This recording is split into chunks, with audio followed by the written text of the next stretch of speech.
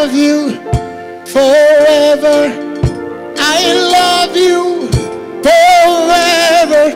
I love you forever.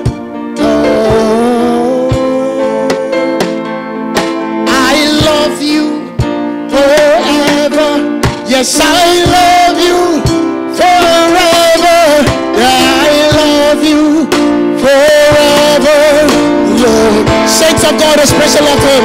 Sing, I love you, Lord. I love you forever. I love you forever. I love you forever. Sing, oh God, I love you forever. Yes, I love you forever.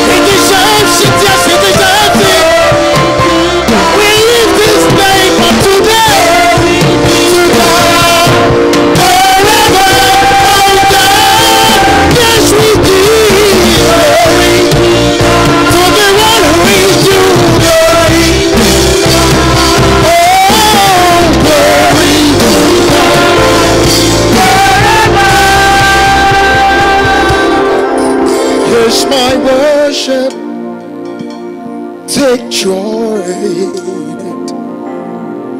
Make it your dwelling place. I wanna put a smile on your face.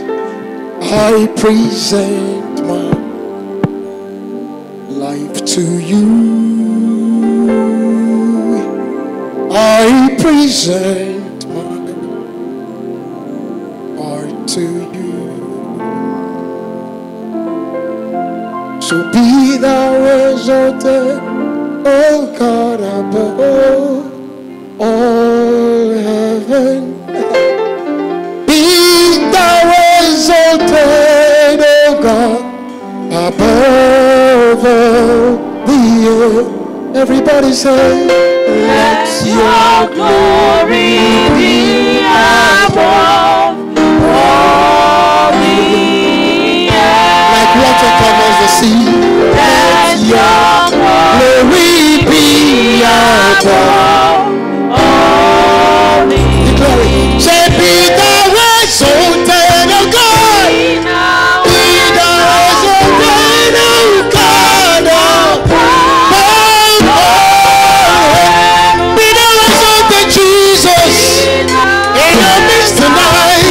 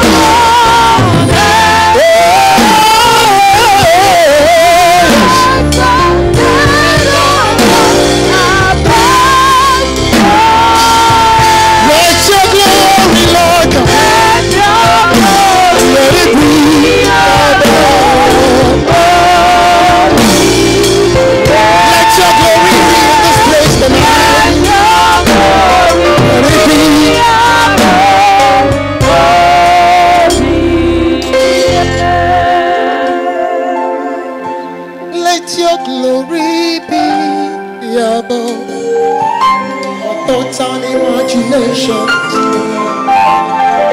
Oh, let your glory be above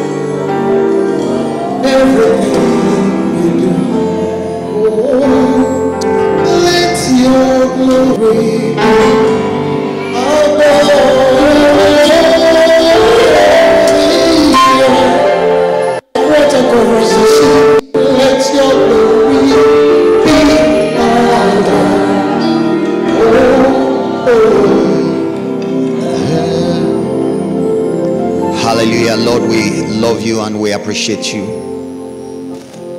We declare everlasting love for you. We thank you for the privileges of life. We thank you for your goodness.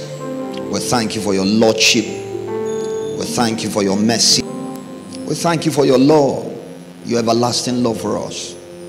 And Lord, as we learn again tonight in yet another dimension, we ask that you quicken our understanding, open our comprehension, and help us to understand the things to be brought forth, and help us to know how to align our lives to live a good, a godly, and a healthy life. We thank you, Father, for answers to prayers, because we are prayed in Jesus' name. Amen. Please, you may be seated in the presence of the Lord.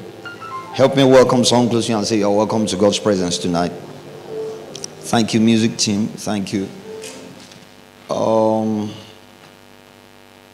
Before I bring our guest speaker tonight, I'd just like to bring to our attention the reality that the society as it presently is puts quite some pressure on people.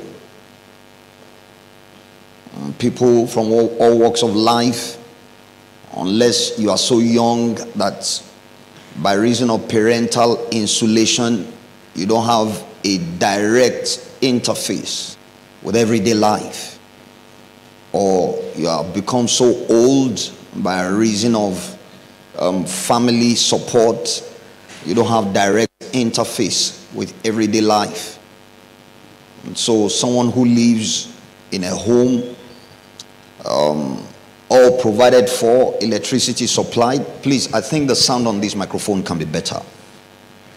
All is provided for, regular water, regular electricity, food as I went to you. All you need to do is to get up and go and eat it, either as a child or as an elderly citizen. You find that you might not be directly exposed to societal pressure. Societal pressure is not only in the dimension of even our interface with the world physically, even our interface with the world remotely. And people, as a result of our interface with the world through social media platforms, news platforms, when you see on television, you see that a whole community is being shelled day and night. It can put some stress thoughts on the mind. So people are going through a lot of stress, physically related stress, mentally related stress, emotionally related stress. And where these things are not well managed, they have a tendency to go off tangent in the mental health,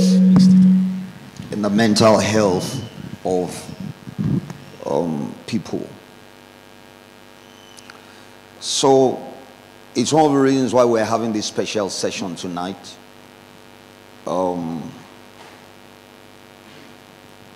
The Word of God, 3 John chapter 1 and verse 2, makes us to understand.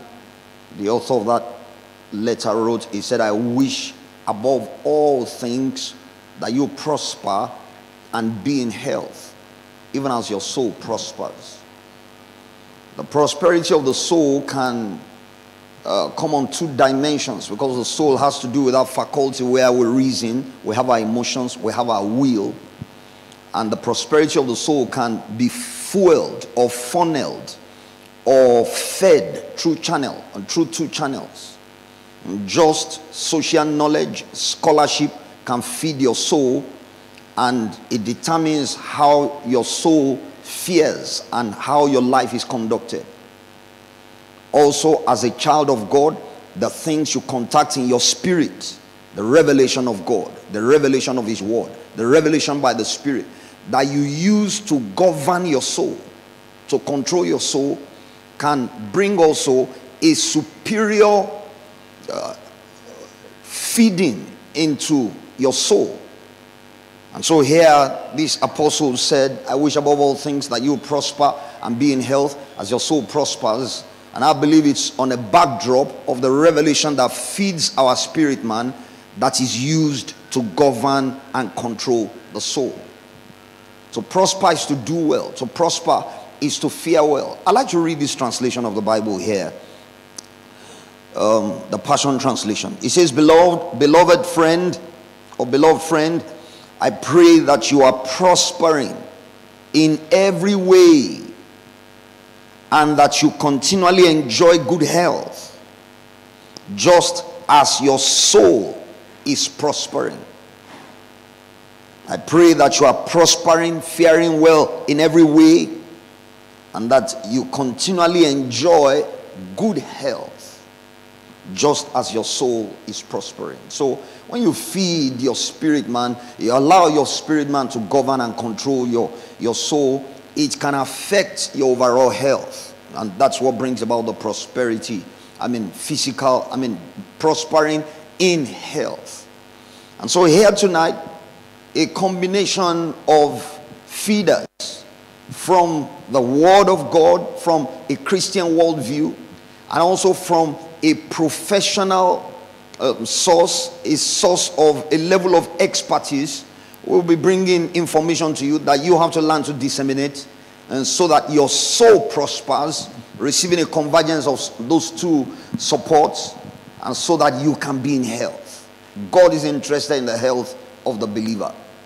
God will not only affect your health just by laying on of hands or by healing anointing, information provided, revelation provided, expert information provided can also help your soul so that it funnels into your body so that we can live in good health. And that is why we have the faculty who will be sharing with us tonight. Is someone I've known for over 10 years, and he and his wife, they have a good relationship with me. We relate, and sometimes early this year he brought to my attention certain challenges going on in the society and how God has specifically led him to get involved, and beyond, in addition to his spiritual involvement and responsibilities, to learn, to be trained, and so that he can bring an added dimension of knowledge to people, the members of the church and the society at large. And when he shared those things with me, I pondered over those things, and I felt these things would be beneficial to us in the local church. And that's why in recent times we decided to make the announcement. We felt the announcement was not sufficient, or the short while. That's why we rescheduled. This was supposed to hold last week, but we had to reschedule to this week so that we can provide sufficient awareness to the members of this local church. And so this evening we have with us, he will be sharing with us, he will share his mind, and then we'll have an opportunity to ask questions related to the line of his discourse with us. So we have in our midst tonight the chaplain of the Brookstone International School, that's the secondary school, and then also, like I said, is an expert concerning mental health. I'd like us to receive tonight for whatever God and his learning has put in his heart for us. Shall we receive Pastor Olufemi Julius?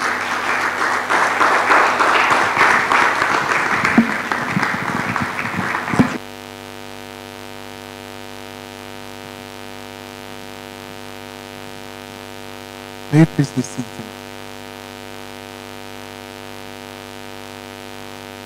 Praise the Lord. Praise the Lord. Amen. It's indeed a great privilege to be here tonight. Great one. I don't take it for granted at all. Daddy actually said the thing, but we've known him for the last 16 years. The first time we connected with him, my marriage was just two years old in marriage, and we had very small television in our house 16 years ago. My marriage will be 18 next month. We have small television like this. I don't know whether you had that time then. And we used to watch Daddy on television. I did my youth service many years ago, so I had a little thing in the north. And I was Christianity in the north and Christianity in the south. I said, who is this servant of God? We copied the phone numbers, and one day we prayed and we came down here. We introduced ourselves 16 years ago that we want to follow you, sir. And since then, he has been my father. Please let me put your hands together for God's servants. If I had my way, I will leave where I am, whatever I'm doing, to come and continue to remain under him. Just like scripture says in Acts chapter 1, he teaches and he leads. I watch him from afar, I've watched him closely. Many times I sneak in here for counsel, in my marriage, ask for advice, and again, he never ceases to release these things. He's an amazing servant of God that I celebrate. You know, sometimes you have a leader in the house, you don't know his words. And I'm not saying that is praise. I'm telling you what I'm experiencing. And I'm sure maybe not all of us, we are enjoying him. Sir, we appreciate you. The Lord will continue to strengthen you in the name of Jesus Christ. He's indeed a father, a counselor, a caregiver, a listener. Thank you so much. The Lord bless you. I received a copy of his book, Grace, Exploring His Riches, given to me by Deacon Adelaja a few years ago as well. I read that book, I'm like, wow. Grace in another dimension. I know I have very short time, but let me say this. My understanding of grace, it took me to another level after reading that book. Thank you, sir, for what you do. The Lord will bless you in Jesus' name. Lastly, if I don't say this, I'll be an ingrate. I'm not here to sing his praise. It's an opportunity. Let me say it. I've been attending Cabot for the last 3-4 years. Myself and my family will sneak in and all of that. But this last one, something happened to us as a family that only eternity will tell. That meeting helped me to discover my installed capacity. That was the word I went to read it. In fact, I wrote in my jotter, BMIC. There are some things that are beyond my capacity that I can't handle, but there are some things that are below my capacity. But the one that God has given to me by that meeting, I have discovered it and I've been running with it. Thank you, sir. Next year, Cabot, myself and my family, we have taken a decision. We live very far. That's why you notice, for those who used to notice, after like some minutes we run away, we have decided we will rent a hotel around here. We will not run away again. Thank you, sir. The Lord bless you in Jesus' name. And the entire leadership, I appreciate you so much. And I celebrate God's grace in the house and all of the workmen. The Lord bless you all in Jesus' name. Okay, so let's share this together this evening. And I believe that this will help us as individuals and as leaders. Actually, the topic is, media, if you can just start with me.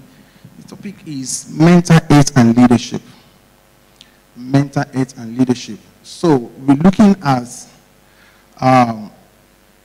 ourselves as leaders in homes, leaders in the corporate space, in the work environment, business leaders, and spiritual leaders in the church of God at whatever level, departmental units, big as in leaders. You know, all of us, we've been taught in church that we have seed of greatness in us, so we are all leaders. Mothers lead children, daddy lead everybody at home and all that. So this discourse tonight is to help every one of us who is operating in his or her leadership capacity.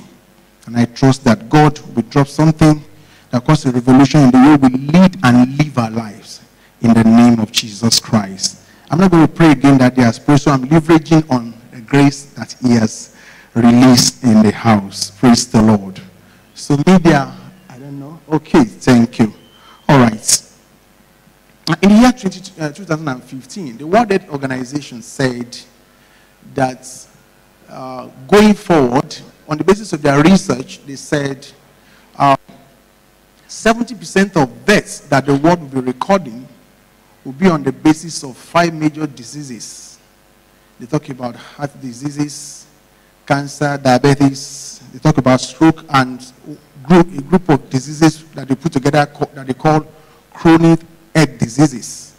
They say that 70% of deaths going forward from 2015, and if you've been privy to information around this area, you will agree with me that this is already happening. A lot of people, passing on, not fulfilling their destiny, not reaching their goal, not because of the devil, but because of these things that was said, predicted by World Health Organization.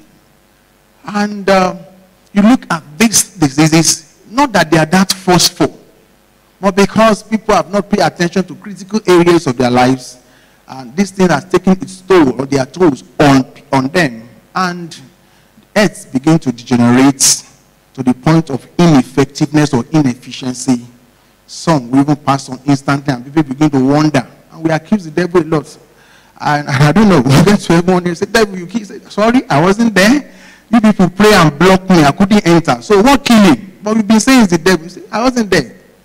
Probably something missing. And those are the things we want to look at tonight. I trust the Lord to help us in the name of Jesus Christ.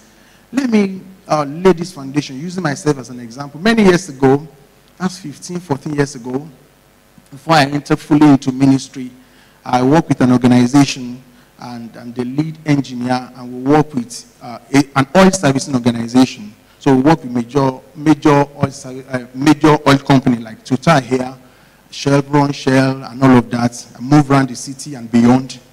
And at the particular, so I work in the safety department of that organization, installing safety equipment on the rig and everywhere. So on this particular occasion, I was given a task to lead and to receive the cylinders, fill them, transport them back, and all of it. It took me like 4 days, as in back to back. I was having like 3 or 4 hours of sleep each out of 24.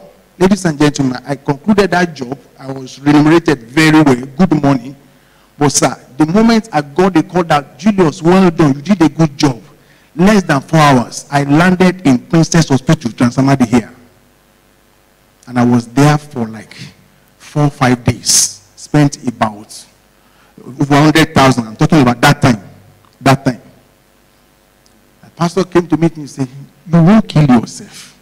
You think you are smart. When you were reporting to me, you are doing this, you are very happy. God save you. So I'm just telling you how I did back to back to back to back for 4 days.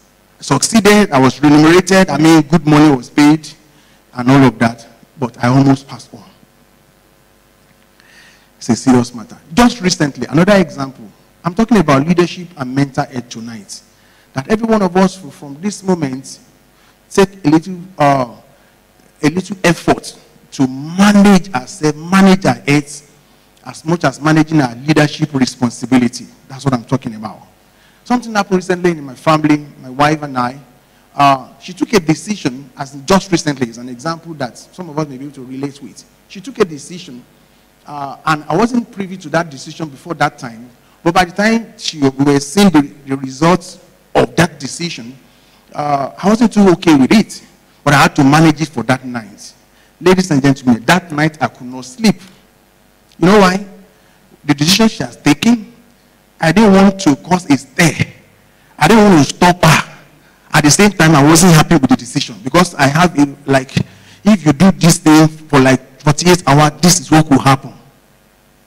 Sir, the next day, I had to tell her that, oh no, I'm feeling sick. Say, what happened? I said, I couldn't sleep last night. She said, what happened? I said, this. She said, why did you tell me? And you're punishing yourself for nothing. I said, as a leader, as a husband, I was considering you. I didn't want to bug you and hit you and all that.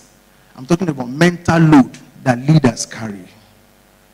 By the grace of God, another example, by the grace of God, I'm a counselor in a school, a chaplain, and all that. A young girl, 12 years old, a few weeks ago, before they went on holiday, asked, she's been visiting my office. In fact, at the point she wrote more like 5 pages, and I'm not exaggerating, 5 pages. She just dropped in my office, said, Pastor, read, and call me back later. I took my time to read this, all that this lady jotted. You look at it, you almost want to conclude that this girl is having cycle issue. And that's very sensitive in an environment where I actually work. If you have to voice out that, you raise an alarm, the school will get involved, and the parent may not want to accept that. So I scheduled a meeting. She came under a canopy, we sat down. I said, baby girl, why do you have to write all this? Is something worrying you? She narrated the whole thing. How she used the word, her mental health was disturbed. 12 years old. She used the word, I enter into depression. She's now in GS3. When she was in GS2, she said, you noticed that I wasn't active in church and in school, that my mental health was disturbed. Ladies and gentlemen, what caused this for this young girl? The leadership inefficiency of the father. How he comes on and barge at them, pursue them, and all of that. And she was like, excuse me, the gave back to me or someone else, to the point that our grades were going down. God help me to be able to help her. What am I talking about tonight? It's important that we take responsibility for our health. It is God's will, it is God's intent that we live very long, as in long, minimum 70s. Daddy, am I correct, sir? According to scripture, maybe 70, maybe less, but at least enjoy and fulfill purpose. But if our health is not in shape, that will be a mirage. Am I correct? That will be a mirage. And that's what we want to treat tonight. So let's look at a few scriptures and run. Let me leave the 4 examples that I've tried to pass to us regarding the subject of mental health. Okay. The first scripture here. Let's look at Proverbs chapter 14, verse 30 from the Amplified version of the Bible. Let's just rush these scriptures so that we run. Proverbs chapter 14, verse 30.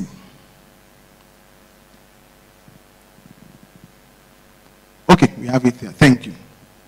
Proverbs 14:30, not 20. 14:30. 14:30. Okay. It says, a calm and undisturbed mind and heart are the life and health of the body. But envy, jealousy, and wrath are like rottenness of the bones.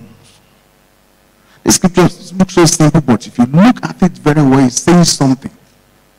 It says, but envy, jealousy, wrath are like rottenness of the bone.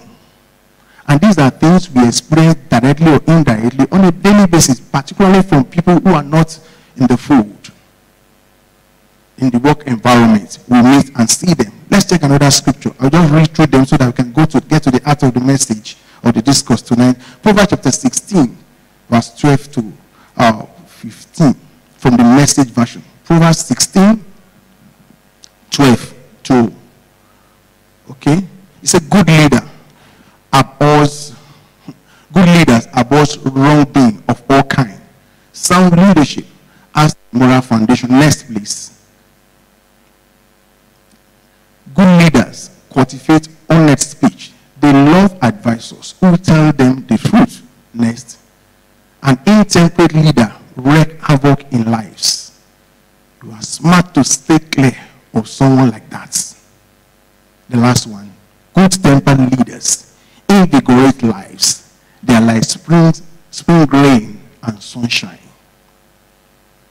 These are scriptures that look so salient, not too loud, but very powerful. Talking about leaders. And like I said at the beginning, either in the corporate world, in the church, in the family, in your business space, you're operating as a leader in one way or the other. You're exposed to all manner of things and all manner of people, putting pressure on you directly or indirectly. May the Lord help us in the name of Jesus Christ. Okay, so let's go further. Let's leave the other scripture, but we can write them down in case you want to read them further. That helped me to pick one of them, of the scripture that I have. The next one is Psalm 41, verse 1 to 3, NLT. The fourth one is 3 John 1, where that led us at the beginning. So let's go on quickly. So we are looking at mental health and leadership. Very important. Let's just dive a little into a few things. What is mental health? Media, please go back to mental health. When we talk about mental health, what really is it? It's said to be a state of mental well-being.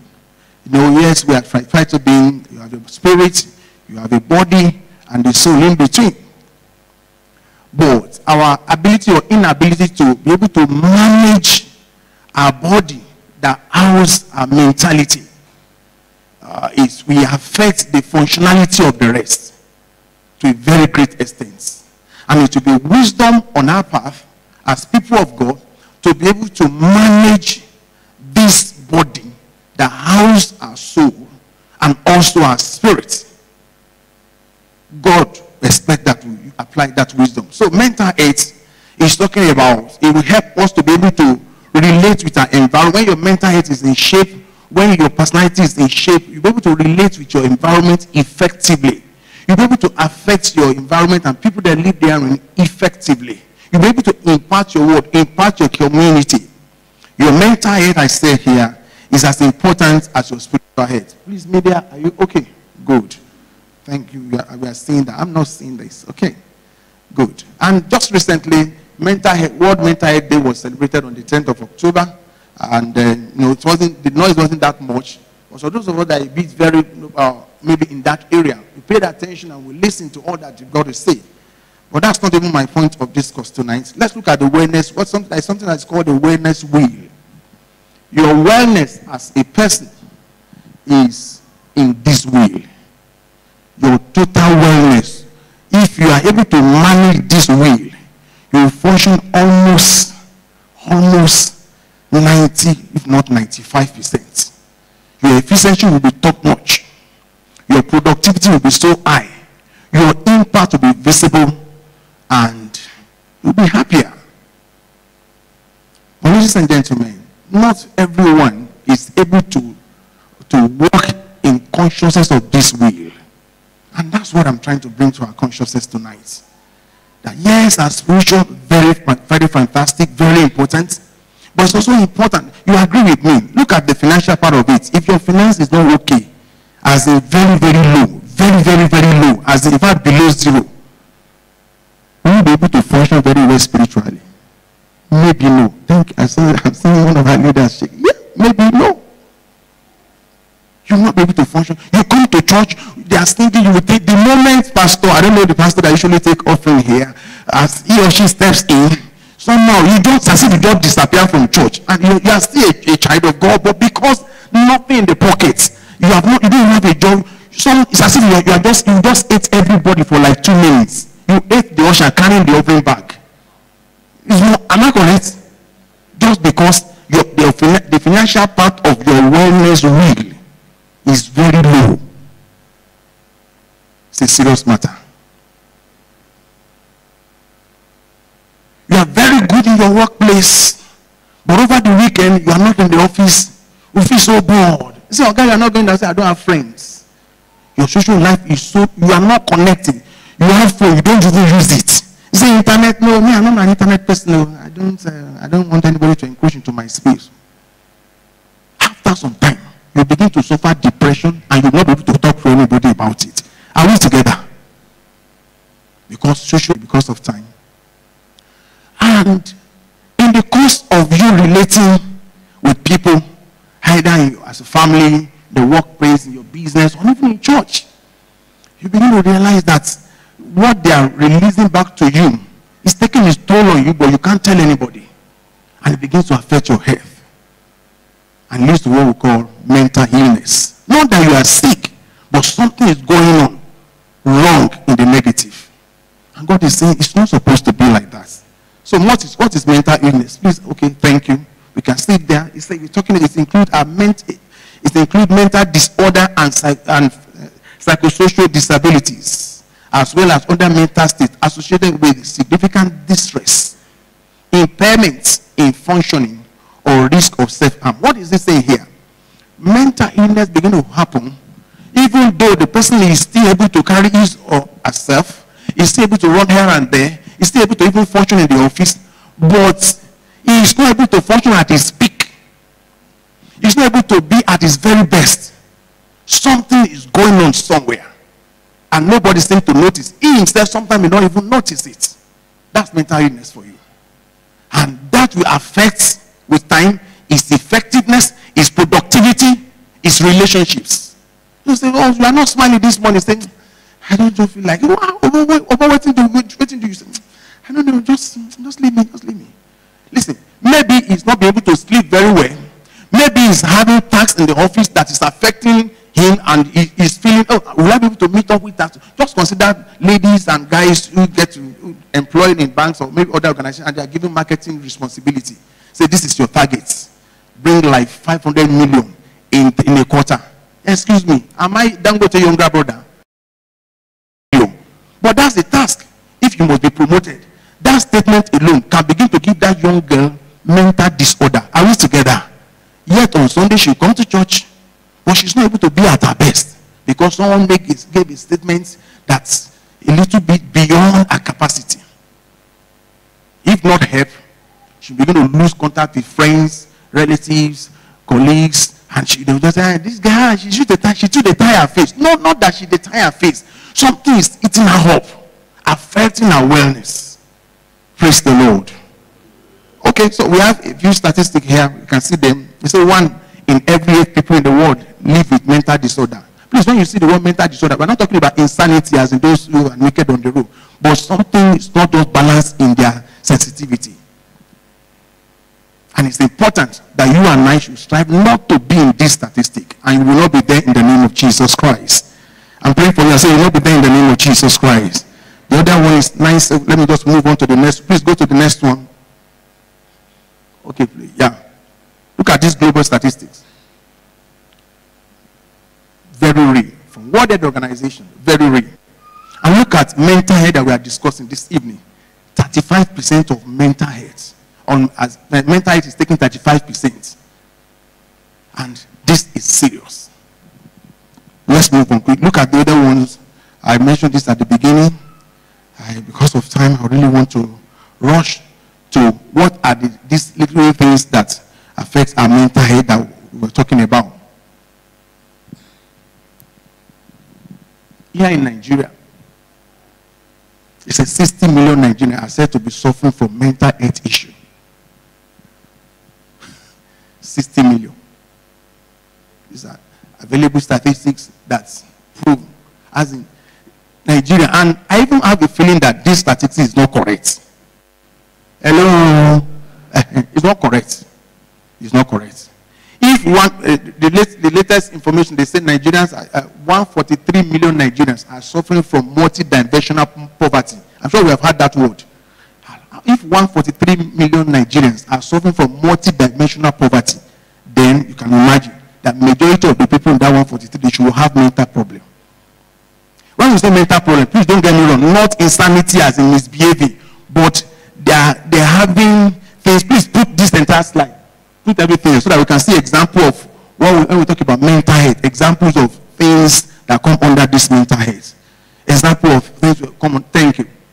Like having anxiety disorder, that is at any point in time, your BP will just rise. Either what you have heard, what you have seen, what someone is saying, or what you are expecting. Just distort your system. Depression, like I mentioned it earlier. Maybe prolonged impact of one particular situation that is not, you are not finding funny. Begin to make you to feel low. Begin to feel low. And you can't confront the situation because of maybe it's beyond your purview. You can't handle them. Yet, you come to church, you can't even discuss it with your leaders. Bipolar disorder. Today you are very excited. Tomorrow you are down. You say, Auntie, what is wrong? You say, that's the way we behave in our family. It's not true. It's not true. It's not true. He or she is going through something that he doesn't know how to even confront. Even in the place of prayer, he doesn't even know how to address issue very well. I wonder, I used to say this, and I stand to be corrected. There are 3 different church goers regarding reading Bible. Those who read the Bible religiously and they forget. Those who don't read at all, and those who read and work with it. Can I repeat it?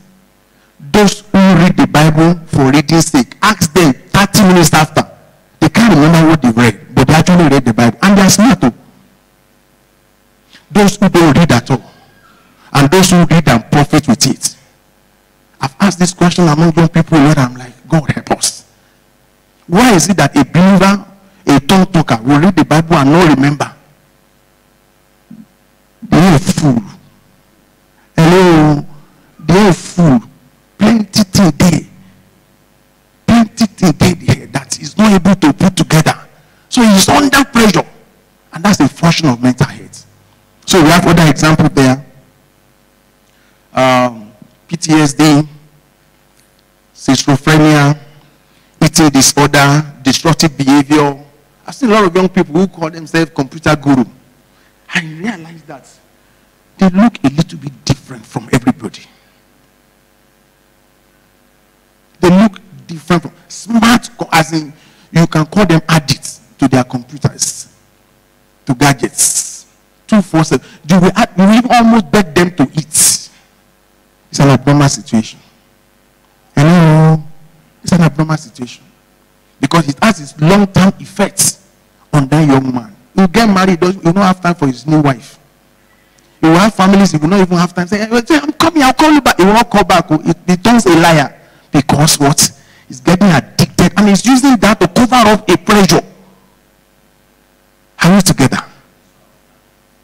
But I see the Lord helping us in the name of Jesus Christ. So let's not go a little into leadership, because the discourse tonight is mental health and leadership. I want to quickly balance it before we provide solution as God has given me insight. We have different schools of leadership. Please project all of them because of time. I'm sure we are all aware of this. I want to believe. Peter Drucker's feelings or thought about leadership, he said leadership is doing the right thing. Fantastic. We're not arguing that. John Maxwell, the great writer, he said leadership is influence. The other one, Steve Jobs, passed on now, the owner of Apple. He believes in innovation, that leadership is about innovation. Innovation distinguishes between a leader and a follower. And the last but not the least, even our Lord Jesus Christ, his own view, concept that we've adopted and believe and we are working with in the kingdom is what? Leadership is what? Leadership is what? Service. If anyone wants to be great, we have the scripture there. I don't want to do all that teaching tonight because that's not my assignment. That is there and we'll be hearing that. So if anyone wants to be great, he or she must do what? Serve. But ladies and gentlemen, all of these highlighted doing, influence, innovation, persuade, and service, they all require action. Am I correct? They all require you to do something. And if that be the case, these are the things that bring pressure on leadership. Remember, I'm talking about leadership either at home, in the workplace, in your business space, and even in church. You are leading a unit, you are leading a group, you are leading a department, and all of that. All of this, functioning in this area, being pressure on you, directly or indirectly. Now, let's go a little further. Let's look at examples of leadership in the Bible and how these men or these people handle their own leadership responsibility and they fulfill God-given purpose for them. We have Moses in scripture. Please put all of them, thank you, because of time. We have Moses, we have Daniel, we have David. I just picked this few in my reading. How you know the story in Exodus chapter 18, how Moses thought he was leading the people and this long queue of people and all of that. And God had to come through his father-in-law. Young man, you just die and we'll bury you. And we'll still continue to live as Israel. Apply wisdom. Do this, do this, do this. We know the story.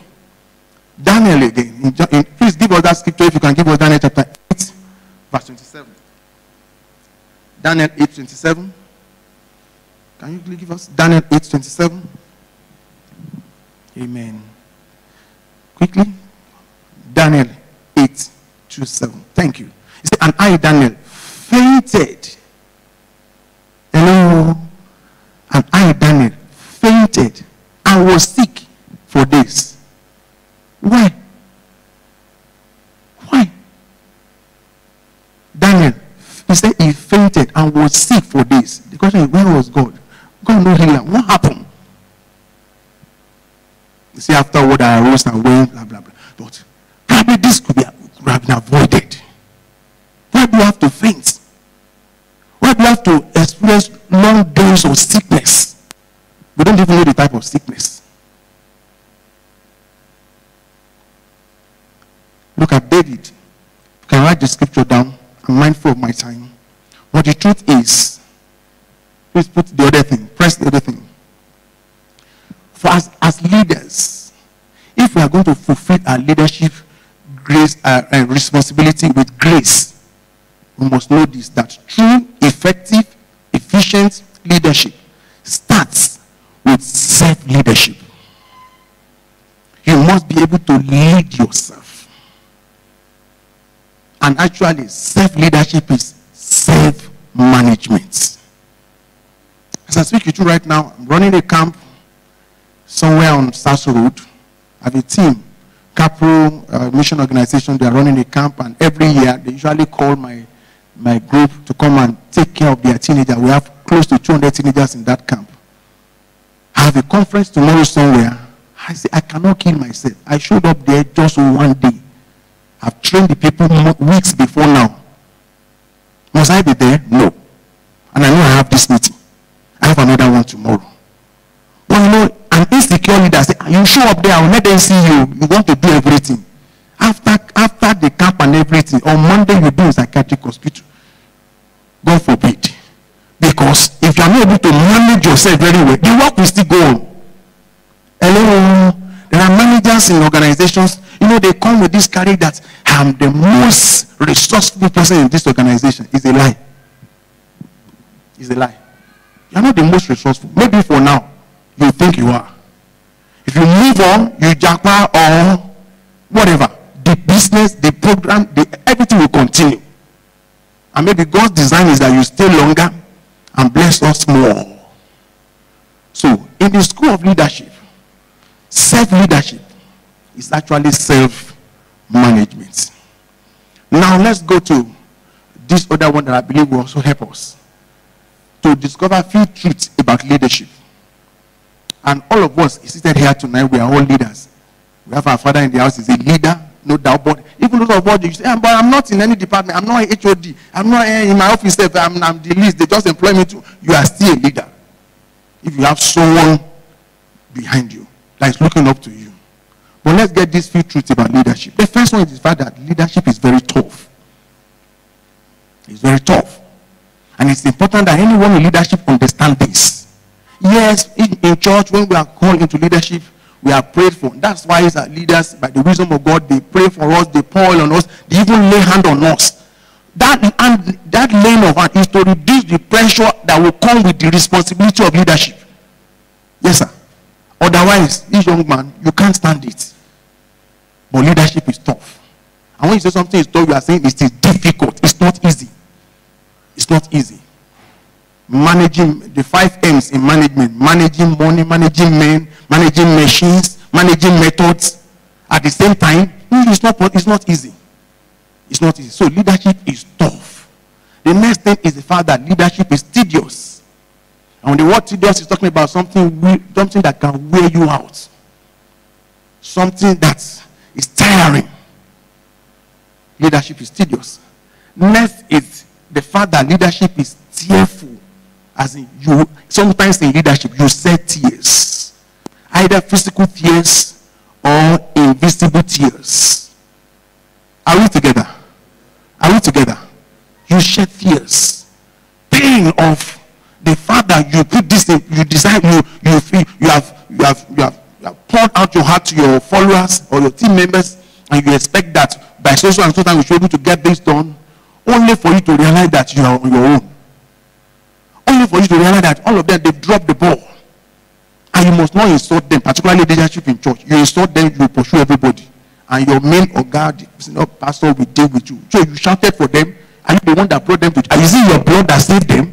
So you're not supposed to shout. But you get to your house, you are praying, you are crying. Oh, a program is coming. Maybe you heard the bill of, oh, they say our department, maybe 500K. Hey, I hope the people will be able to. You pray, you are praying, you are going to finish. Leadership is tearful. Leadership is also a training time.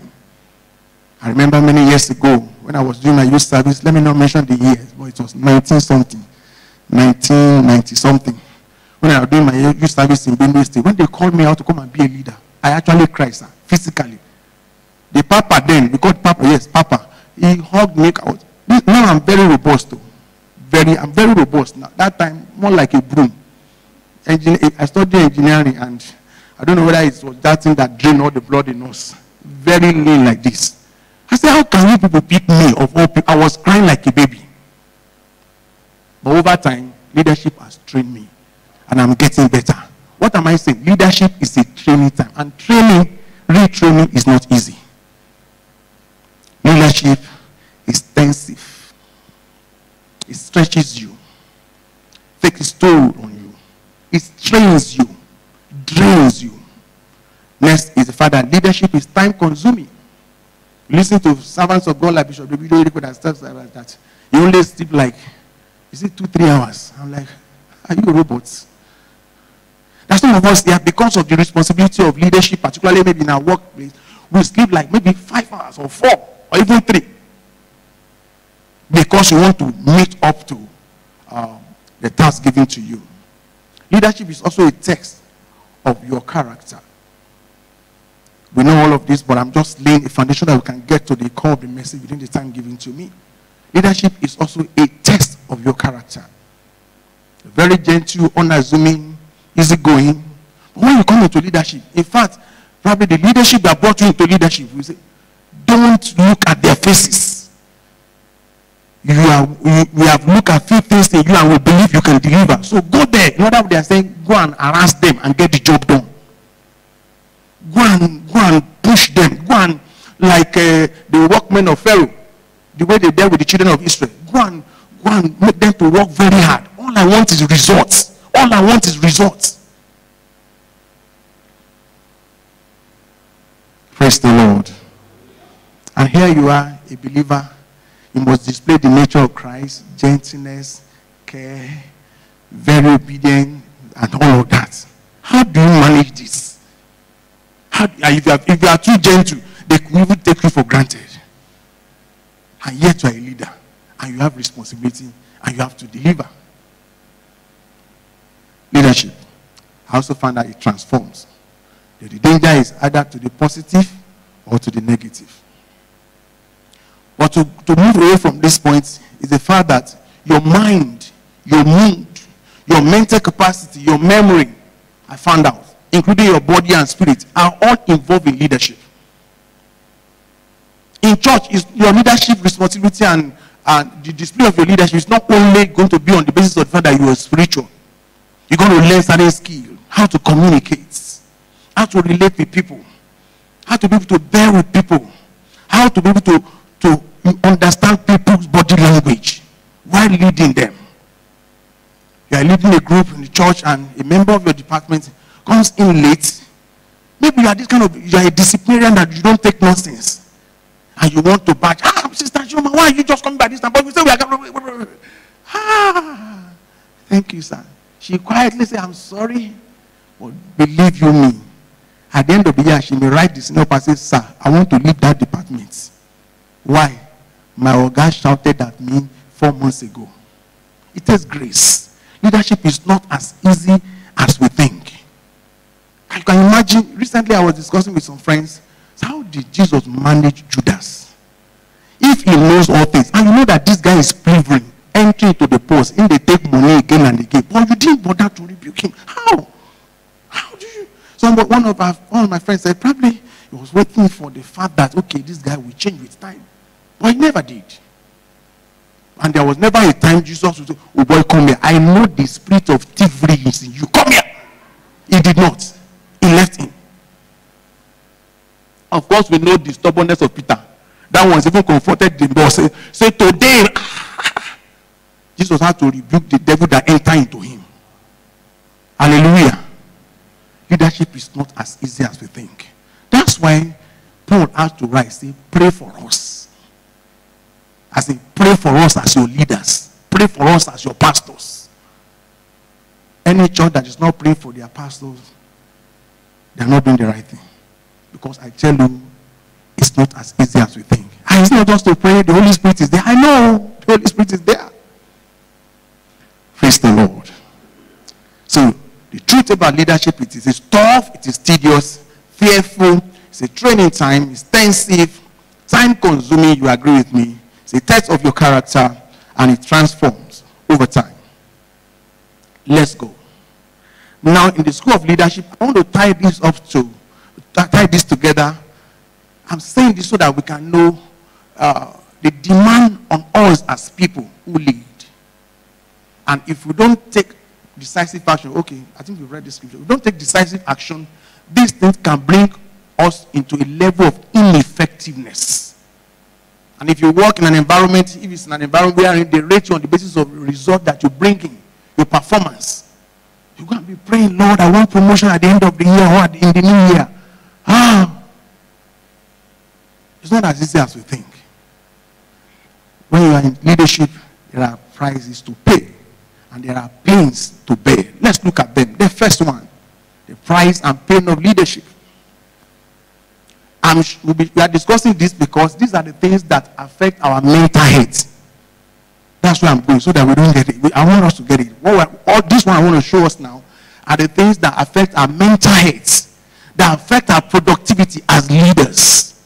And that if we are not intentional about these things, about the position and the responsibility that we are occupying, either leadership in the family, leadership in the corporate environment, in the workplace, leadership in the church, or in our individual business, we will not be able to get to our zenith, not be able to get to our peak, we will not be able to get the kind of result that we expect. Okay, you put all, fantastic. Let's take time to explain them one after the other.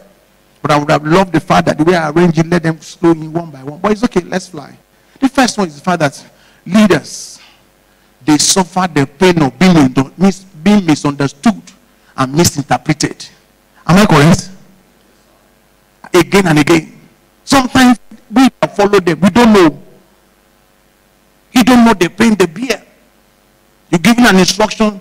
Someone did not get it right. And he or she will just go and say, okay, go and buy me my son in the house. My son is 11. Because he's very active, the boy now. Very active. He's very love to energy. As you are giving him instruction to go and do something, he's already on his knee flying out. He will have gotten to like half of the way. Come back now. Clarence, come back. I'm saying you should buy so and so. In fact, one particular day, he went out and bought something else. I came back to the house. He said, I thought you said it. I said, I know you. Why didn't you take time to hear me very well? Some of us, we see this at home, in the office. You give a subordinate instruction as to what to do. Say, do you understand? I understand. Have you read my mail? Say, I've read it, sir. No problem. By the time you will bring the job on Monday, as you are seeing it, something just happened to your head. Am I speaking? And you can't slap him. The worst you can do is query. That's the worst. Because even to sack, maybe the power is not in your hand. You now have to start again. Pain. Sometimes we are misinterpreted. We are misunderstood. What about false accusation? I work in a place, my first place of work in Kano State when I finished my youth service many years ago.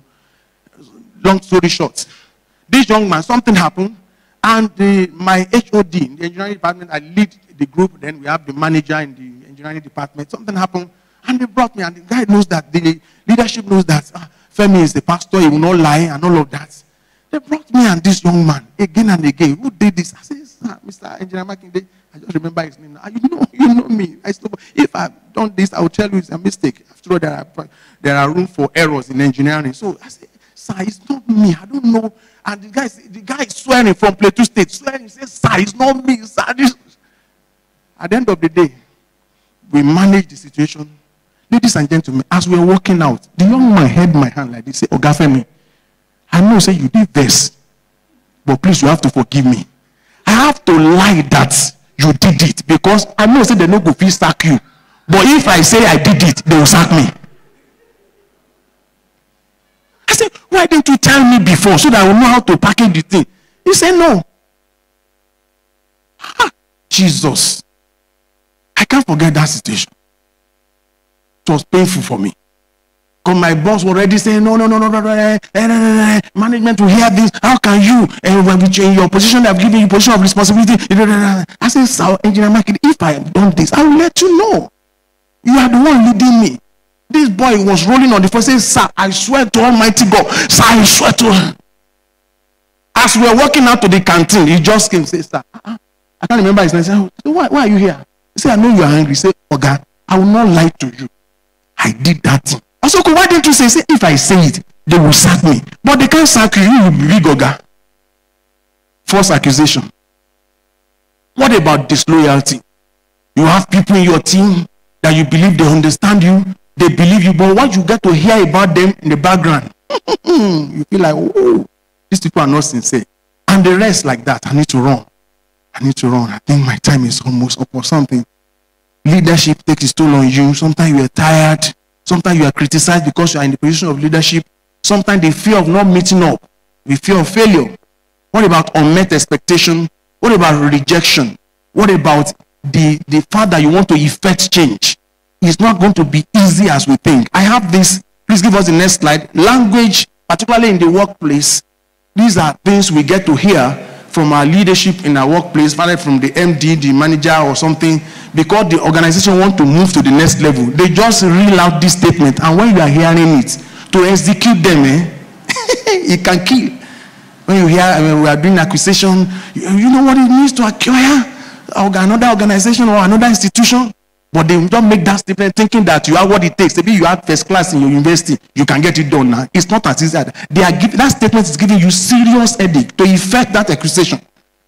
Alliance, flattering the curve, globalization, we are merging with another something, we are privatizing, we are doing quality management. These are statements that leadership in the corporate environment, they don't release these words thinking that you just go and do it. But they are adding to your mental stability. God help you that it doesn't take you out of place. May the Lord help us in the name of Jesus Christ. Now let's quickly go into, let me just zero in because of time, how to manage our health really as people of God. That's why we're here tonight. All of these things I've been saying since, what should we now do? What's the way out? That I'll be able to stay in my leadership position at home, in my workplace, in church, in the family, as a father, as a mother, as the first child in the family, you are the firstborn, and you have like 6 siblings. Maybe your parents, they are like a Nigerian coach. They have plenty players, and you are the first one. And all of them calling you, and maybe all of them, they are not yet stable financially. This one is calling you. By 25, 26, you'll be receiving call. Uncle, I never do this. As if you don't have your own family. What do we do? What should we do? The first thing the scripture says, the first thing is wisdom. The Bible talks about the person of Jesus in 1 Corinthians chapter 1 verse 24, that Jesus is both power and wisdom of God. The power part is talking about praying to receive the power of God and to get things done. But the wisdom part, wisdom to manage our time, wisdom or even applying, if God doesn't want us to use fancy paracetamol and the likes, why did he allow people to go and study? Why did he gave the wisdom of medicine, pharmacists and the likes. So if he has given them the wisdom to pharmacists to produce drugs, then that means God is saying we should take advantage of that. Wisdom of medication, the wisdom of planning, wisdom of delegation. When you do this, apply wisdom to do this in your leadership capacity, you live well, you live fresh, and you'll be able to get results. Are we together? Are we together? The wisdom of consulting. You don't know everything. Like I told you earlier, I come to daddy here, say, sir, so and so, what do I do, sir?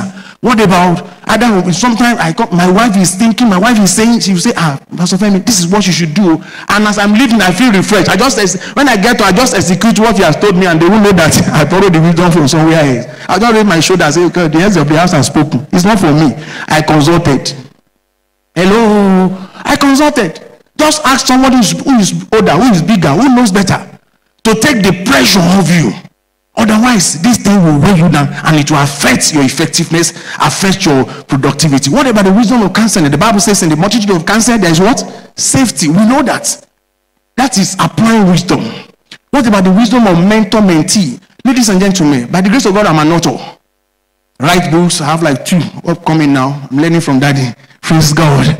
Now, when I'm writing, even when I'm not even the book, when I'm doing writing and I'm maybe sending things, I have some of my mentees who I know that these people, they are 22, 23. Me, I told you I did my NYC in 1990 something. My grammar may have been outdated, I know.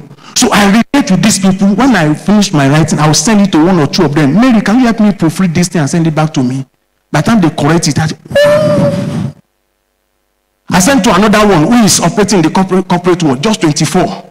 They are sons for me. And they give me feedback. And with that, the pressure of, hey, if you send this thing to, maybe I want to send it to somebody who is higher than me. Relate with people that are above you or that are beneath you. It's wisdom so that you can be fresh and still be productive. What about the wisdom of teamwork? The wisdom of technology. Ladies and gentlemen, the Bible says Jesus is both what? Wisdom and power of God. A lot of people, particularly in the church environment, we only lean on that of the power alone. The power alone. But Jesus is both 2 feathers, making him to fly. Wisdom and power. The next thing here, as we solve this problem of mental health, is your word life. Pay attention to your word life. When I want to talk about your word life, the word of God that we hear every day, how often do you speak out this word? Confessing the word, professing the word, leading and living by the word of God, practicing forgiveness, practice forgiveness as like normal life. Serving humanity. There was a time in my life there was no work, then no job really. I was ready to work for free. I met few organizations. I said, I don't want you to pay me. I can do this. I don't even mind you paying me transport. I don't have a car then, many years ago. I think that was the first 2 years or thereabout of my marriage. I was ready to work because I don't want to sit down at home. I want to add value to humanity. Praise the Lord. Doing that gives me joy. In that way, you'll be fresh. Next quickly. How do you manage your heads as a leader? The third one is work out. Workout is simply talking about exercise, either indoor or outdoor. These days now we don't encourage outdoor exercise because of they carry you, they ask for millions. But you can do exercise in your compound. You can do exercise in your bedroom. You can do exercise even in your bedroom. Do exercise. Let the body, you get to the office, you sit down from morning till like 5 o'clock in the evening. By the time you are leaving the office, you are sitting there in your car for an hour or two. If you live in Lagos, you may spend like 3 hours between when you leave office and when you get to your house. So you are sitting down for almost 12 hours in a day. Oh boy, after some time, your lumbar will tell you that I don't want to stand straight again. I need to bend. And you learn like this. Are we together? Time will not permit me to go deep into this thing because I'm almost out of here.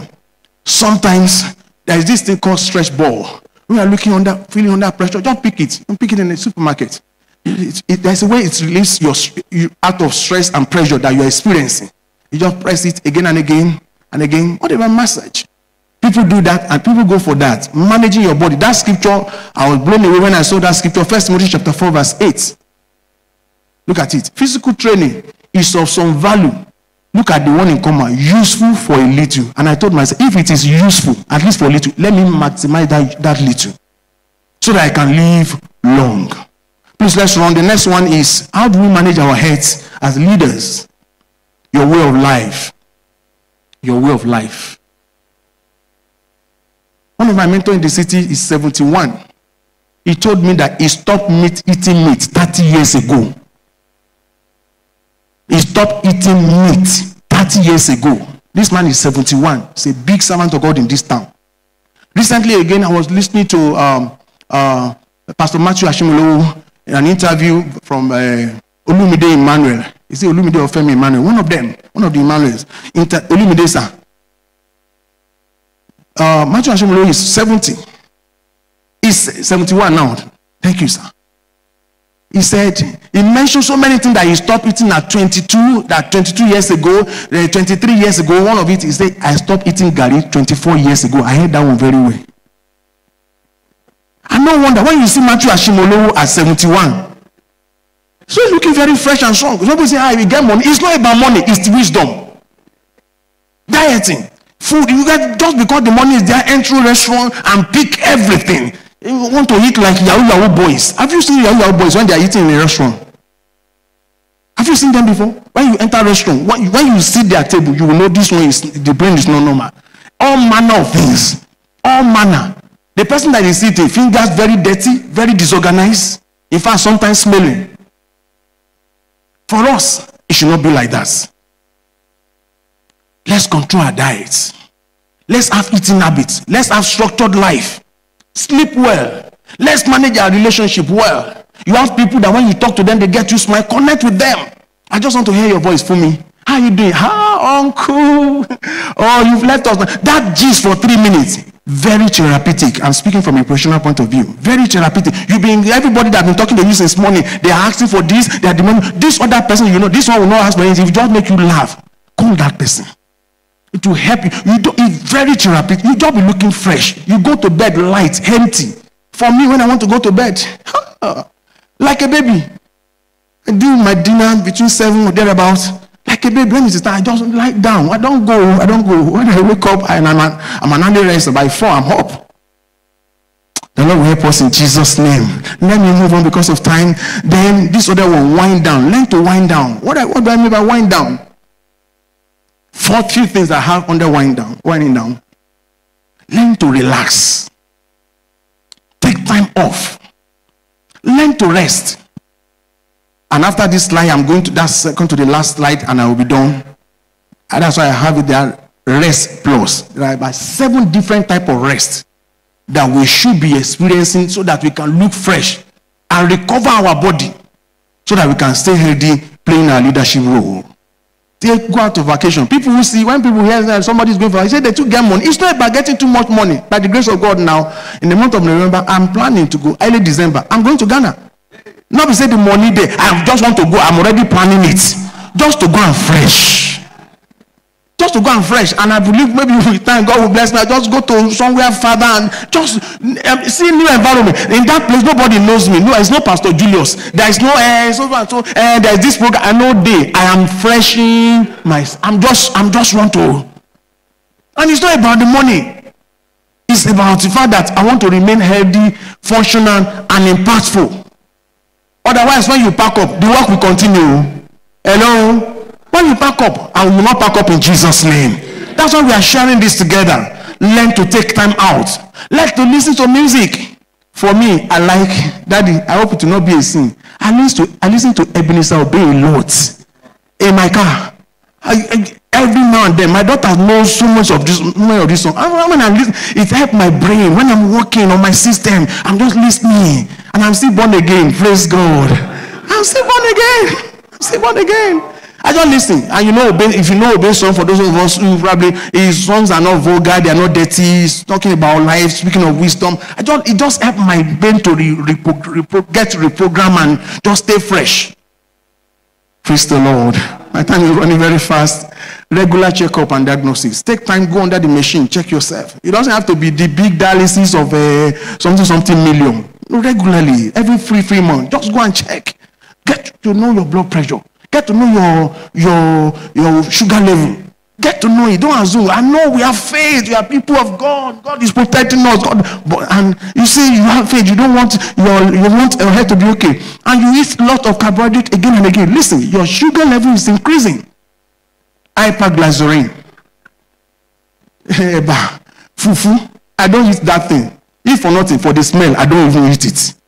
I don't want to eat it and hear the speed that my hand is smelling. What are certain things that are certain things you should not take again? I've been telling my wife, so no, give me meat again. No, I don't want meat again. He said it will cost more. I said, let it cost more. It will cost more in the housekeep because you want me. I don't want meat again. I want at 70. I want to be like this man that I'm hearing, I'm relating with. I still want to be here if Jesus has not come. Praise the Lord. Lord will help us in Jesus' name. Second to the last one is, I call it WWW, World Wide Web. Take advantage of the global network. Relate to people. If you can from here speak to your boss who left your Nigeria 6 months ago, who is in America right now. Say, sir, what about this one? Meanwhile, if it's an probably you can walk to him, but he's somewhere else now. Just a call, just a chat on your phone, and you get to him, you get to her, you glean on his or her wisdom, you connect, and you take pressure off you. May the Lord help us in Jesus' name. Last but not least is the fact that walk in partnership with the Holy Spirit. Please give us John chapter 14, verse 26. John 14, 26. I think I'm almost done. Look at what the scripture says. It said, this Holy Spirit is our helper, whom the Father will send. And he's been saying now, he's already here. And like this part, he said, he will teach you all things and bring to your remembrance all things that I say to you. When we read this scripture, we only think it's the scripture. Or you remind us the Bible alone. For me, the Holy Spirit don't only remind me Bible, it reminds me almost everything. I'm telling you. Because I don't claim to know everything. So Holy Spirit. In fact, there's a particular place in my house.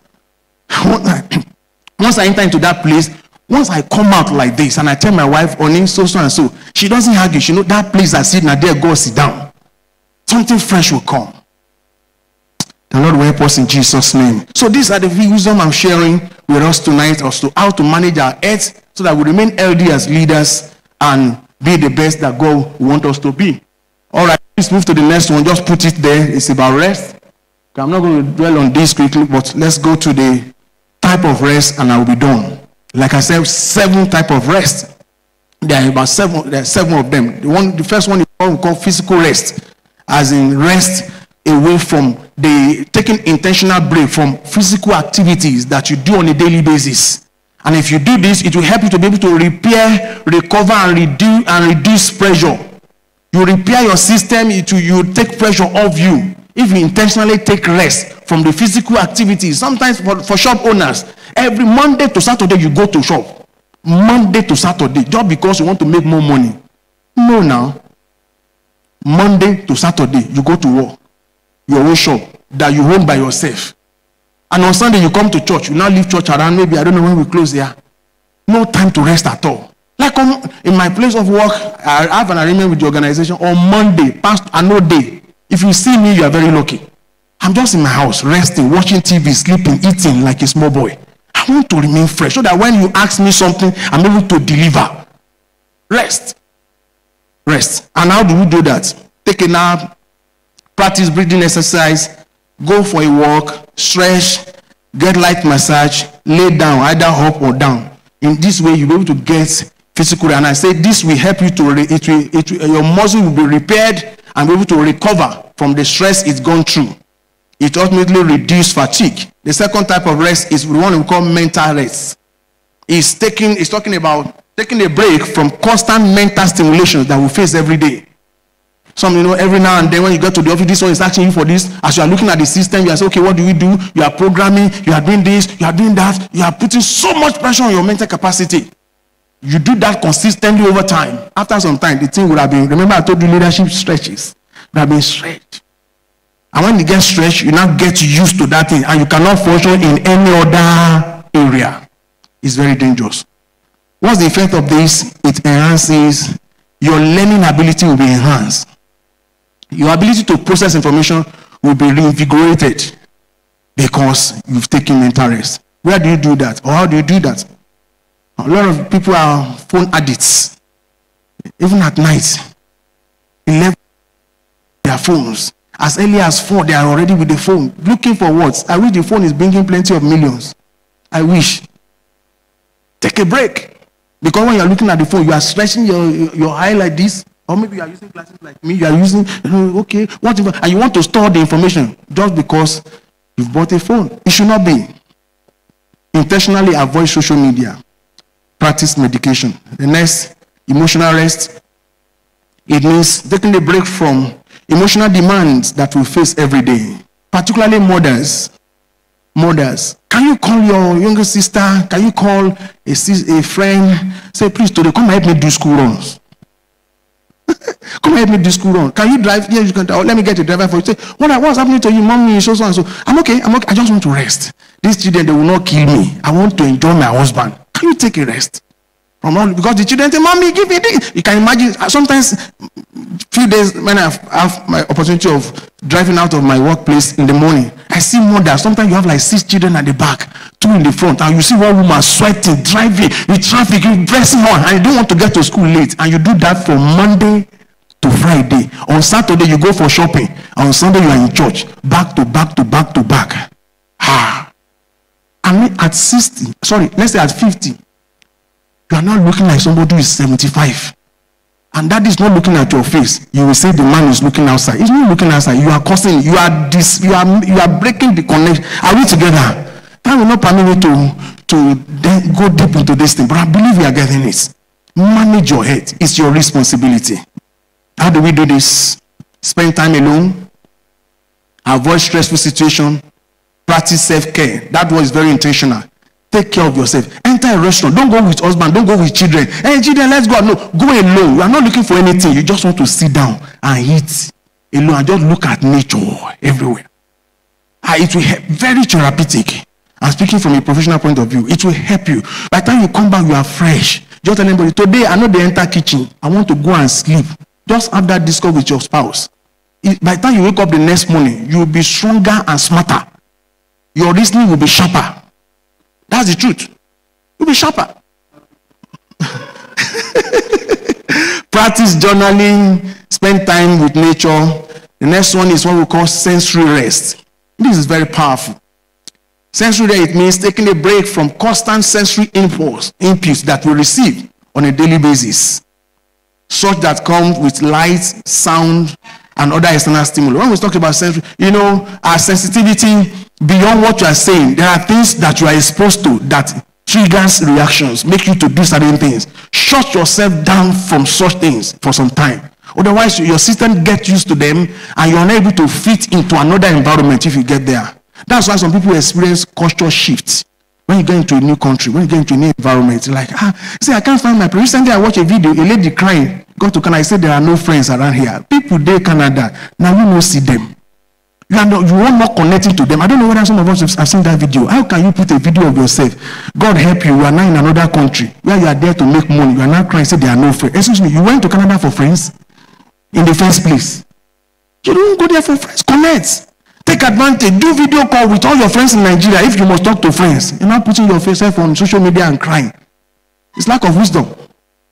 It's lack of wisdom. Sensory rest. My time is up. I need to stop. Creative rest. All right. Creative rest will help your mind to explore new ideas. It will help you to stay inspired and motivated. This is very important. It's very important. To help your mind to explore new thinking, and will help you, it will inspire you and get you to stay motivated. These are the places, kind of how to get it. Social rest is also there. This one will help you to recharge and maintain your emotional balance. So emotional boundaries. Because sometimes, because of the fact that you are a people person, you relate with a lot of people. People see you, everybody want to take from you, everyone take from you. Hey, Chima, let's do this. Okay, let's do this. Can you just shut down from this emotional stuff and just be alone? You are not caring for anybody. It will help you a great deal. You stay fresh and stronger. And last but not the least is spiritual rest. Very powerful. I'm not going to go into that. We've had so much of that in the house. It's so important. Jesus, he said, come unto me, all you that labor and are heavy laden. Say, I will give you rest. Matthew chapter 11. Say, I will give you, I will even give rest for your soul. And that we talk about soul from the beginning of this meeting. Rest for your soul. And once your soul is at rest, your spirit is at rest, obviously your body would be at rest. You'll be fresh. May the Lord help us in Jesus' name. I say, may the Lord help us in Jesus' name. I have this fat that I want you to consider. Please go to the yellow parts, hard fats. This will be where I will stop. Your head is vital to your leadership, efficiency, effectiveness, and establishment. Very true. The voice of your leadership is dependent on the states of your health. The value you bring as a leader is a function of the amount of time you spend alone, studying, reading, or researching. But only the healthy can study. Does that make sense? Only those who are healthy can study. Visibility is said to be vision plus ability. But only the healthy have abilities. The last but not the least is the volume of money or influence you command as a person is directly proportional to the vitality of your head. Ladies and gentlemen, what are we saying tonight? Your head is as important. Your mental health is as important as your spiritual health. Let's take responsibility for it. We'll be able to live long enough to fulfill destiny and impact our world. Thank you, and God bless you.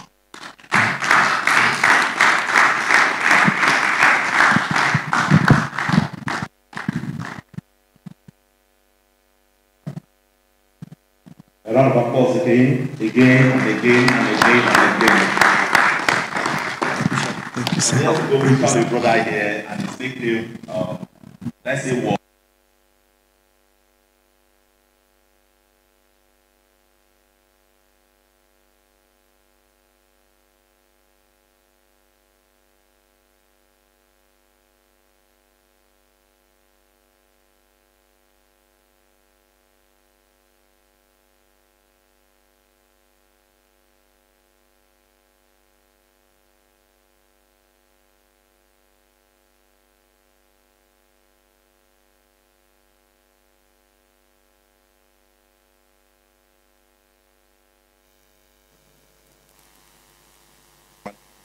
And of course, ended hard facts on vitality, about 6 of them. Vital, voice, value. It's not just round of applause. Sir, I hope you wouldn't mind, though we have your slide, but we won't take it. It's already on our kindly ask. Don't. Again and again, good thing. Thank you so much. So 5 M's of management. I had 4. What would be? Maybe you want to reel them. I'll start take more questions. Please, your question.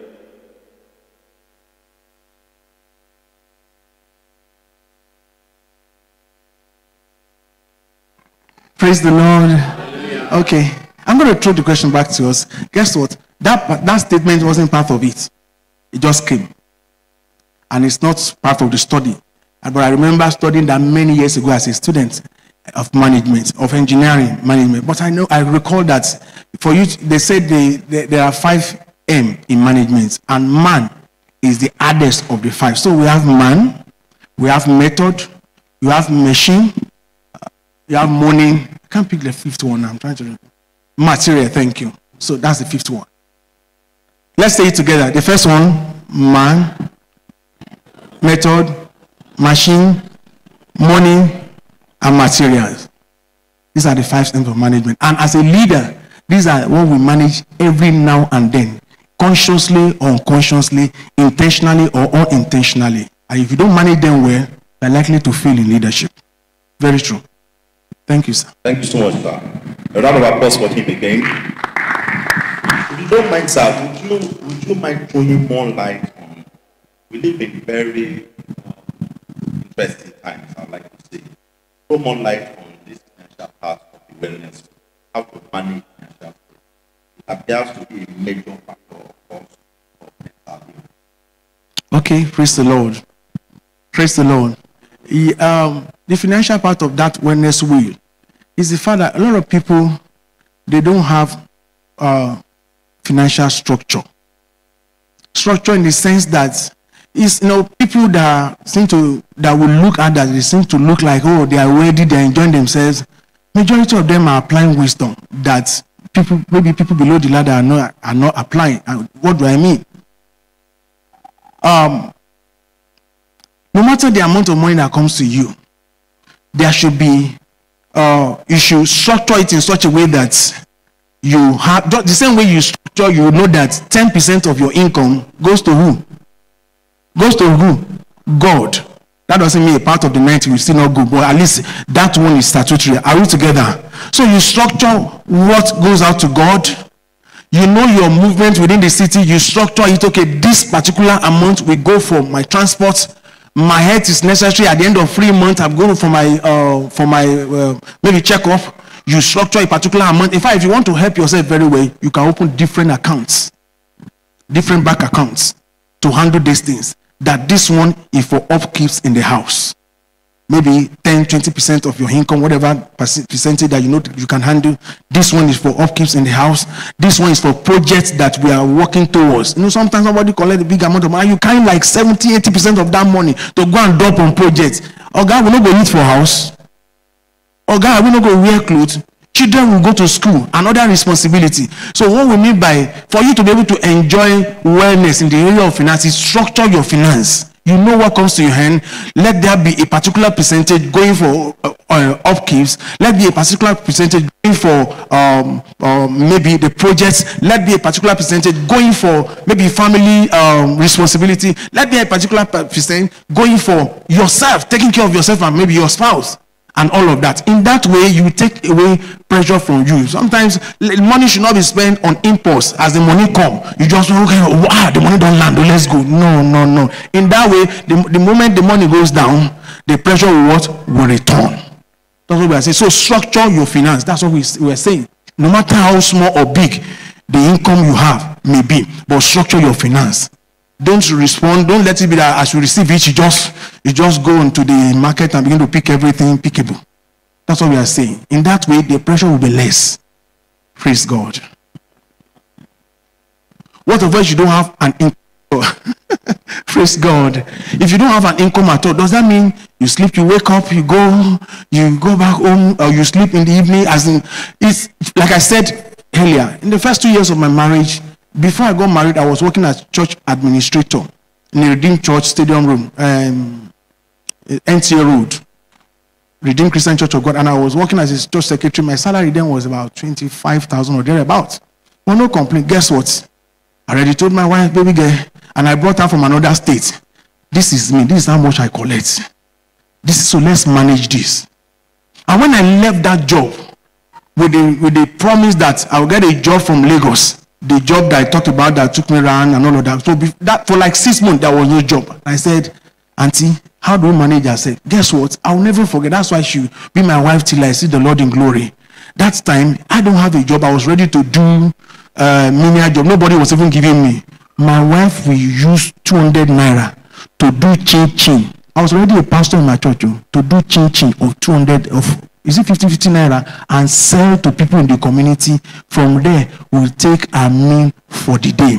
That's for the married. But if it's a single person who is not doing anything, who has not gotten a job, you can volunteer.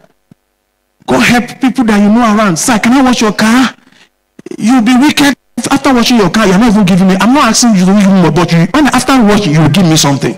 Sir, do you have any laundry? Can I come and clean your house? Sir, I'm told that you are moving from your house to a new house. Can I come and help you do parking? Can I help you do something? Just volunteer. People will respond. But somebody say there is no job, there is no money, and you are waiting for money, and you are saying no. Be ready. Remember, Jesus' view of leadership is what? Service.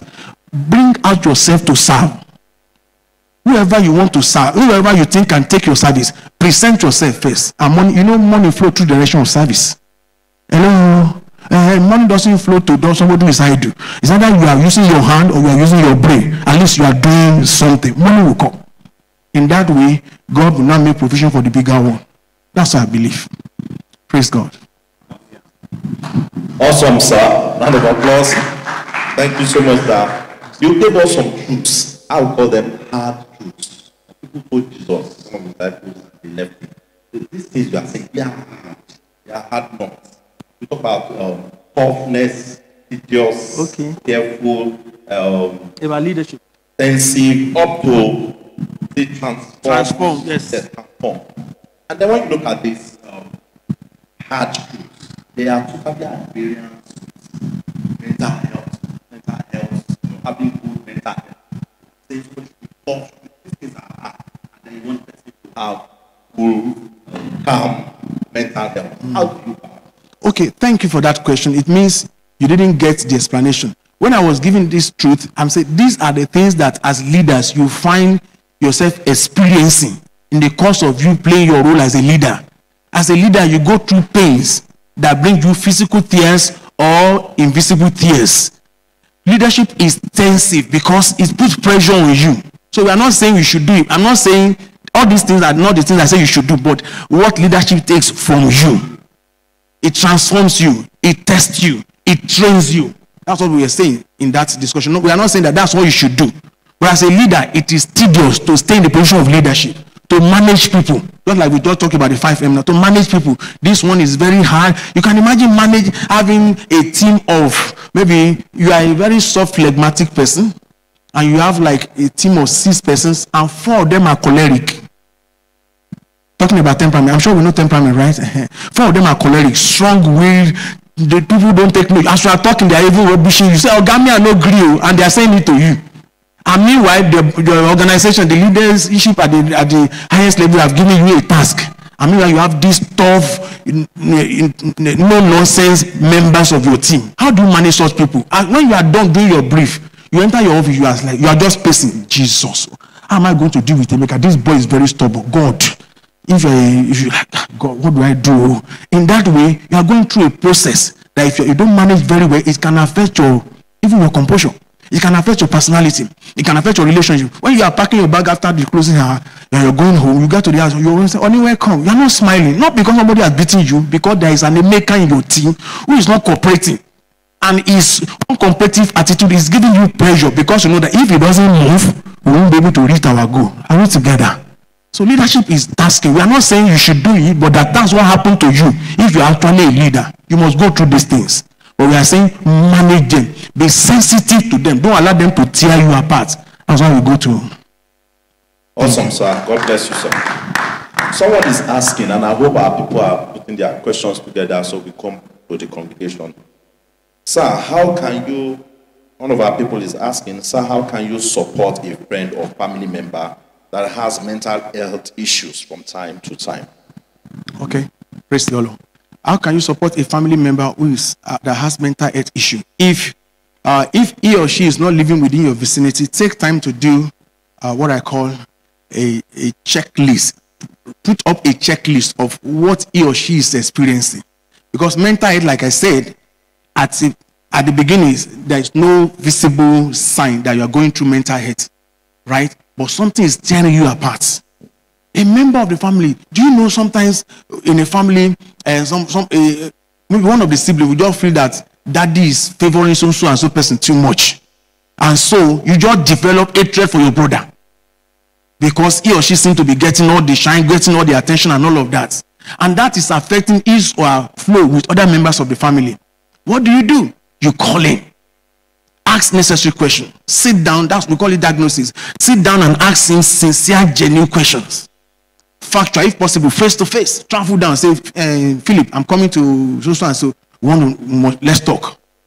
As in, you are opening your book to reel out the question one after the other. I noticed that you have not been doing so and so. I noticed that you have not been, after you must have prayed, obviously, and probably seek counsel from professionals, as in asking for, this is what you are experiencing, I want to go and handle. They will tell you what to do. In that way, you'll be able to help the person. Because if you meet a family member and say, I noticed you're having mental issue, it could give you a slap immediately. You mean I'm mad? But I've noticed that you've not been responding very well. Even on our family WhatsApp, you know they talk. What's wrong? You say, I know you don't want to talk. No, you want to talk. I want you to talk. But why are you not talking? Something is going on. Maybe there's a discord. Maybe he's having beef with somebody and all of that. So the first approach is to make direct contact with that person to be able to get the right, what the person is going through. What the person, if you have information around the person as well, you can do that by asking. If the person is married, first of all, ask his wife on phone or physically, I notice your husband is this and this. Is it true? But why is this? Have you done something? What have you done? If you get the right information, fine. But if you don't, meet the person directly with properly analyzed questions that will help you to be able to get to the root of what he or she is going through and provide solution depending on what will be required. If it is money, if it is relocation, if it is support, if it is like getting a job or something that will help that person. There are a lot of people in the city here. By the reason of my privileged position, work and association and the Counseling Society of Nigeria, River State chapter, sometimes when it comes to meeting, when they bring different issues that they call them ad notes, and they bring them to the table for us to other counselors to hear, so that from there we can take, gain knowledge. There was one that was brought into our meeting, and I'm like, God, how do people handle this kind of? Let me share them with you, and I'll just be okay with this question. They said, there's this particular family, and the youngest in the family, who is about 22, like 3 other members of the family, they've done their first degree, they move abroad and all of that. And dad and mom already retired, all in Nigeria. I think maybe in Port Harcourt or Lagos. Now, this young boy who is 22 is done with university, and he said he doesn't want to do anything again. I said, why? Don't you even go for your masters? You could go to your masters abroad, your brothers are there. Say he doesn't want to do anything again. You know his grudge? He felt that the second, third, fourth of the sibling, because the first one entered into money very quickly, moved them abroad. They did their first degree abroad. But the family forced, and the father decided that if all of you go abroad early, you leave us here alone. That their father is about 70-something, mom 60-something, and so the father, out of his own desire to have the last born around, said, no, you people should not allow that one to go abroad. Let him stay at least 6 years in Nigeria with us. Let's enjoy him a little bit. So one member of the family linked the information to the boy in his final year, and he got angry. So, daddy, because of your service interest to have me around, so because of that, I know they go school again. I'm going to be the thorn in all of Joe's flesh. They are still begging him. They say, what do we do? It's a scenario presented to us. And he was advised, the father will need to take responsibility to tell him, I did it selfishly, or I'm sorry. That was the diagnosis. So confront the person, ask sincere question, and where there is need to beg for forgiveness, just be sincere. Be open. In that way, the person will be helped, and the problem probably will be solved. Praise God. Hallelujah. Let's clap for our guest. Resource person. Thank you. Awesome wisdom. We will often say in this house, what wisdom is this? I think this will be the last question. Any question? Okay, just one more and we are done. Our father taught us in the house. various levels of relationship association. Don't bring that this one. With God. He taught us various levels. Okay. First one being relationship with God the Almighty, and then you graduate to fellowship. Yes. If you master relationship and God approves of your relationship with Him, you can graduate to fellowship as you master it. And then the highest level being partnership. Partnership, friendship with God. I believe that with what you just told us today, somebody who has mental health issues is in a dilemma. Yeah. How does this person even begin to talk about relationship with God optimally, maximally, when this person has this kind of challenges? Not to now mention graduating to fellowship and then partnership. Okay. Thank you, sir. Now, the essence of this discourse is to help us in a different leadership position to be able to help ourselves first, do a check on yourself to be sure that you are not carrying too much pressure and you are not delivering less than what you are supposed to. If you are getting bashed again and again from your boss, it's a sign that you are not living up to expectations. Something is wrong somewhere. But now, if it's someone on the basis of, okay, you are in a spiritual environment and you are suffering these things. Sometimes people that have mental health issues, sometimes they don't know. The responsibility is on people around them to notice it. Yes, you pray, but you can ask, confront. I noticed that you don't do, like one of the examples of mental illness is eating disorder. It's eating disorder, bipolar. By the time somebody, today you are excited, tomorrow you are, as a brother, a leader in the house, in the family, in the church, should notice that, Sister Choma, this is not you I used to know 6 months ago. What happened? You should know. From there, you know that he's been searching. You don't work around PORT-HARCOURT, you don't get a job. You expect somebody who has not gotten a job to be smiling in church, he won't smile. But the fact that you are able to help to discuss and you find out that this is what he or she is going through is a way out of that problem. So the solution and what I'm trying to say is this: if someone is going through a mental issue, he or she may not be aware. Aside from praying for the person, that I know that as church, in the church we pray for each other, you can also ask, connect. Even if you cannot ask, you can tell a leader who you know can handle the issue, either the overall leadership or the unit leader. I noticed that so and so person is not like this. In that case, please, I don't want to meet him, because if I meet him, we are colleagues and he may shout or she may shout on me. But this is what I noticed. I'm not too sure. Can we help him? Because I noticed that this is not the him I used to see 3 months ago. He doesn't talk with anybody again. He doesn't come to church like before. He's a bit edgy now. You have to say, no, leave me. Hey, I don't do my own. And this same person 6 months ago, very lively, very lovely, very caring, he associates with everyone. Something is going on in her life or his life, as the case may be. So, aside from praying, make contact with the person, and that contact will be either you or a leader that he or she refers, that he or she submits to. In that way, you're able to help. Once the issue is identified, then the way out will be very easy. Otherwise, it will affect his relationship with God, and we'll call him unspiritual. I know sometimes when your mental health is not okay, you commit a lot of sins. Hello, anger, hatred, jealousy, and the likes. You just be angry with everybody. Small thing don't get you peace of. Forgiveness will be very difficult for you. When pastor is preaching forgiveness, say, me? Because he's not happy. There are other things associated with that he or she is battling with in the inside. He's only using unforgiveness as a sign. We are only seeing unforgiveness as a sign. So it's important that as church people, let's show God's love to our people. Aside from praying for them, let's make contact with them. Relationship. One of the greatest gifts after salvation and the Holy Spirit is relationship. People.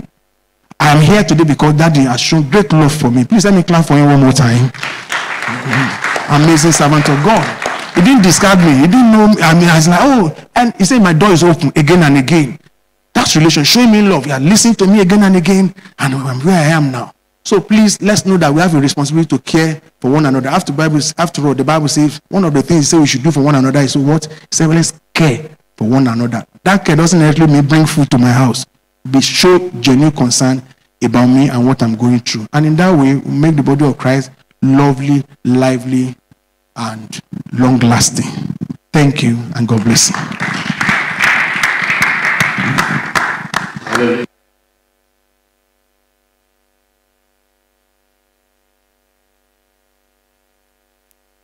Thank you so much. I've learned a lot, and I believe not just myself alone, every one of us has learned something. So thank you very much. On behalf of our pastor, I want to say thank you for finding that time to come and share with us these truths. Thank you so much. God bless you. I want to recognize very special people in our midst. If today happens to be the very first time you're worshiping with us, or if someone invited you, anybody? Oh, lovely. Can you just stand on your feet if you don't mind? Oh, please, can we just give her a warm welcome? Let's give her a warm welcome quickly. Those around that, thank you for coming. This is International House of His Presence. Our mandate is to make God's presence known and felt all over the head, using every godly means. We appreciate you for honoring the invitation. You may have your seat. Thank you so much. We meet on Sundays from 9 o'clock in the morning till 11:30 thereabout, and we meet on Wednesdays for our discovery service from 6 p.m. to 7:15, where we're taught God's word. Then on Saturday mornings we pray. We're praying church. For now we pray in the via the Zoom platform in the clouds. So the details is 30, 50, 60, 70, 80, and the passcode is prayer, all lowercase. So we'd like to encourage you, if you don't have any place you worship that you call a church, your church, we'll be glad to see you again. So tomorrow, if you are opportune, please come and worship with us, and the Lord will bless you. After we share the grace, some group of people, the reinforcement team, will just meet you briefly to know more about it. The Lord bless you. Remember, we're coming back tomorrow morning by 9 a.m. for Kingdom Life service. Let's invite someone, and I believe that your life will not remain the same. In Jesus' name, let's rise up as we share the benediction. Hebrews 13, 20 and 21. 1 to go. Now may the God of peace, who brought our Lord Jesus from the dead, that great shepherd of the sheep, through the blood of everlasting covenant, make me complete in every good work to do his will, working in me what is well pleasing in his sight, through Jesus Christ, to whom be glory forever and ever. Amen. Amen. See you tomorrow morning.